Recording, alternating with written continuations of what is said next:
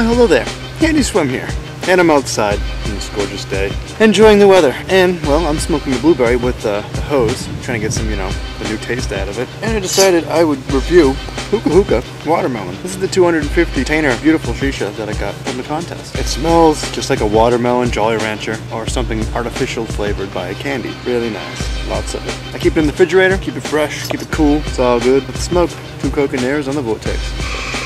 Sun's a little bright, kind of straight on my face right now. I might have to relocate the chair real quick. There we are. Not as bad.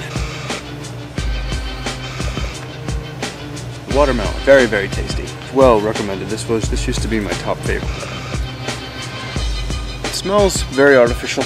When you're tasting it, it is also very, very artificial. It also has almost like an actual watermelon taste to it. It's like mixing candy and the actual watermelon together. Really good. Clouds are pretty good for outside. Get a little bit of hose taste. This flavor is so good that it's not really affecting me that much. And I'll get down to a grading for this watermelon hookah.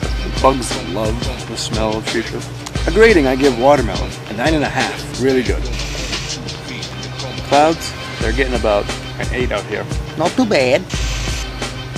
So, until next time, enjoy the reviews. There'll be plenty more. And have a good day / night and a great morning. Ciao!